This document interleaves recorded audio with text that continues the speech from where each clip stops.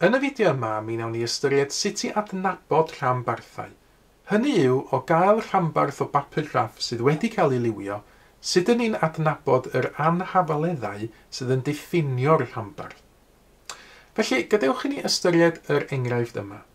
Pa anhafaleddau sydd yn diffinio'r rhanbarth felyn sydd ar y sgrin? I gychwyn, be dyn ni angen wneud ydy ffeindio'r hafaliadau sydd yn gysylltiedig â'r llinellau syth sydd ar y sgrin. I gychwyn, gadewch i ni ystyried y linell goch. Na mae hon yn linell llorweddol sydd yn torri trwy'r pwynt ar yr uchelin y ble mae y yn hafal i 3.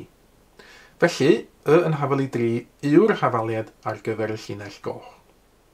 Nesaf, y llinell biws, na mae hon yn linell vertigol sydd yn torri trwy'r pwynt ar yr uchelin x ble mae x yn hafal i -2.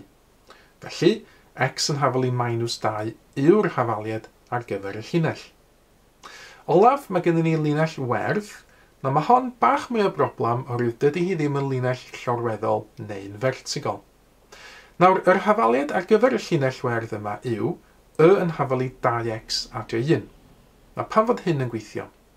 Wel, os ydyn ni'n ystyried y pwynt ar yr uchelin y, ble mae'r llinell werdd yn torri drwodd, dyn ni'n gweld fod y llinell werdd yn torri drwy'r uchelin y, ble mae y yn hafal i 1. Mae hyn yn deithio ni mae rhyngdoriad y llinell werdd yw 1, a dyna pam mae +1 sydd yn yr hafaliad. Wedyn, os dwi'n sbio eto ar y pwynt yna, lle mae'r llinell werdd yn torri'r uchelin y pwynt 1 i fyny, os dwi'n gweithio o'r pwynt yma 1 uned i'r dde, dwi'n gweld wedyn fod fi'n gorfod mynd 2 uned i fyny i ddal yn ôl i fyny hefo'r llinell werdd. Mae hyn yn deithio fi mae graddiant y llinell werdd yw 2, ac felly yn yr hafaliad y 2x sydd gyda fi. Nawr, dwi wedi ffeindio yn awr y tair hafaliad ar gyfer y tair llinell syth. Y cam nesaf yw i ffeindio'r anhafaleddau sydd yn gysylltiedig efo'r hafaliadau yma.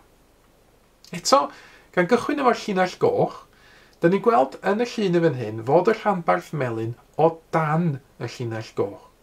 Mae hynna'n deithio ni, ddylwn ni sgwennu yn lle yr hafaliad y yn hafal i 3, naillai yr anhafaledd y yn llai na 3, neu y yn llai na'n hafal i 3. Nawr mae'r math o linell yn deithio fi pa anhafaledd i ddefnyddio. Hynny ydy, y math o linell yn golygu ydy o'n linell toredig neu ydy o'n linell solet. Nawr yn yr achos yma, mae'r llinell goch yn linell toredig, ac felly y yn llai na 3 ddylwn ni sgwennu fel yr anhafaledd. Ar gyfer y llinell biws, dyn ni'n gweld fod y rhanbarth melyn i'r dde o'r llinell biws.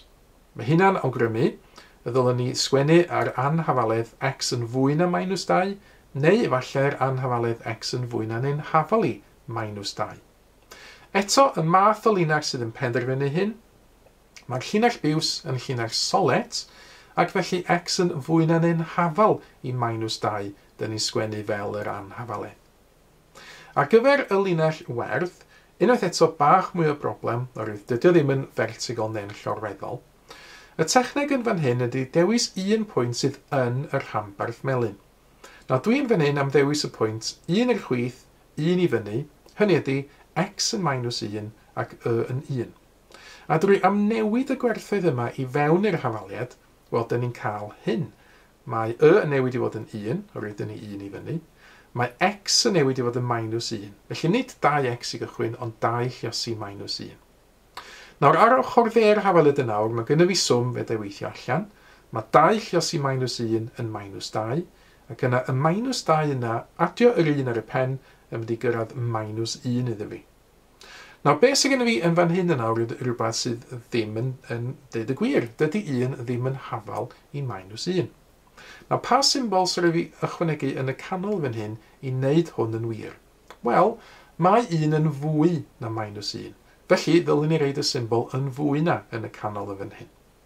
Mae hyn yn awgrymu uwch ben, ddylwn ni reid y yn fwy na 2x adio 1. Ond eto, mae ni ystyried y math o linell sydd gennym ni, mae'r llinell werdd yn llinell solet, ac felly go wir y yn fwy na neu'n hafal i 2x adio 1 ddylwn ni sgwennu.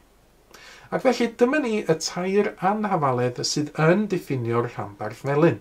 yn llai na 3, x yn fwy na'n Anhafali minus 2, ac yn fwy na'n Anhafali 2x adio 1.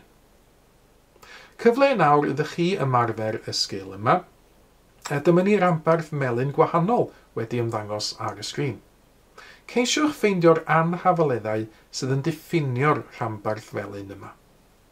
Ac unwaith ydych chi rhoi cynnig eich hun ar y cwestiwn, cymharwch eich atebion chi wedyn yn erbyn yr atebion cywir sydd yn nawr yn cael ei dangos ar y sgrin. Mae mwy o fideos adolygu ar gael ar ein sianel YouTube Adolygu Mathemateg. Am y newyddion diweddaraf neu holi cwestiwn, dilynwch ein cyfrif trydar @mathemateg. Neu ewch i'n gwefan www.mathemateg.com am fwy o adnoddau adolygu.